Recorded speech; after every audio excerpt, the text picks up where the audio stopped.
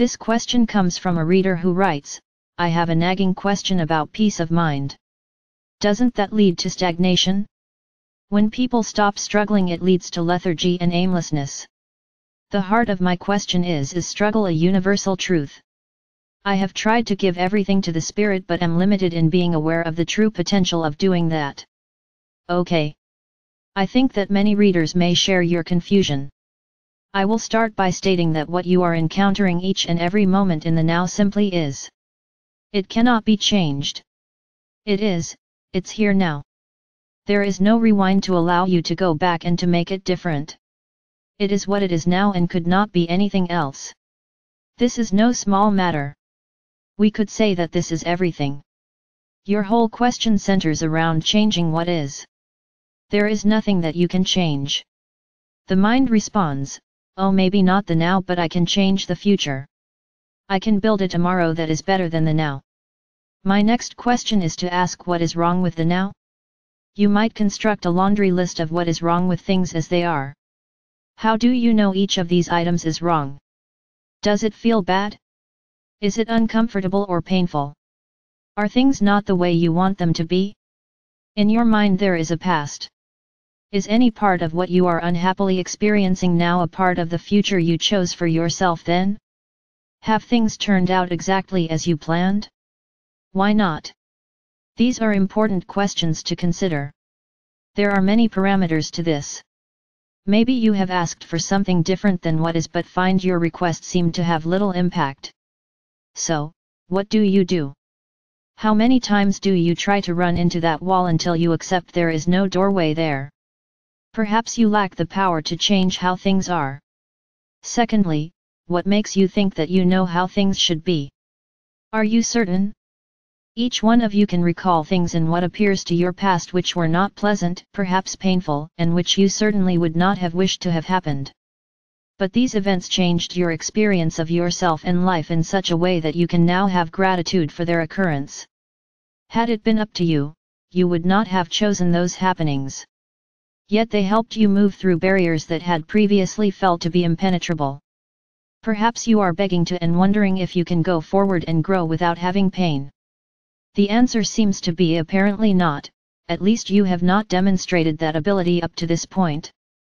The suffering is not brought about by what occurs, but by your resistance to it, by your struggle. So, we come back to this now. It's the only place you are ever going to be. If you reject your now but claim instead you will create a better future, you will end up in a perpetually unacceptable now trying to create a better future. There is no future. There is just now. The only way that your now becomes acceptable is to accept it as it is. Otherwise, you will continue as you have, day after day, year after year, incarnation after incarnation, searching for a better now, looking everywhere but within and to this moment. There cannot be stagnation in the now because everything is in constant movement. Stagnation comes from the mind trying to control what cannot be corralled. So, stop trying to fight it, stop trying to change it, stop feeling the victim. Accept the present fully as it is. Lethargy and aimlessness are consequences of repeated failures to create the world you think you want. Why even try anymore, you might think. Such a result is not a bad thing. As we have spoken about above, this can lead you to finally accept what is and find a peace that has always evaded you. It seems, and this is the fear you expressed in your question, that the choice is between struggle as a universal truth or aimlessness and lethargy. Are you sure those are the only choices? You said that you have tried to give it to spirit but are limited in knowing the true potential of doing that. If when leaving things to spirit you have an idea of how you want your situation handled, you haven't left it spirit. If you have a picture of the outcome, if you are directing spirit in any way, you are not leaving it to spirit. You are still struggling, still trying to change the now. Leaving it to spirit begins with accepting what is here now without a thought of changing things. This isn't such a bad idea because it is here. There is nothing to be done about it. The horse is already out of the barn. There is nothing for you to do. Giving it to spirit requires only that you are aware of what you are giving, that you surrender any part of the handling of the situation. Give the present your full attention, letting go of all thoughts which are of the mind, not of spirit. Your mind has a goal and wants to reach the top of the mountain. There is no top, there is just climbing. There is just goal after goal after goal. There might be a brief respite in realizing a goal, but it is soon replaced by a new target.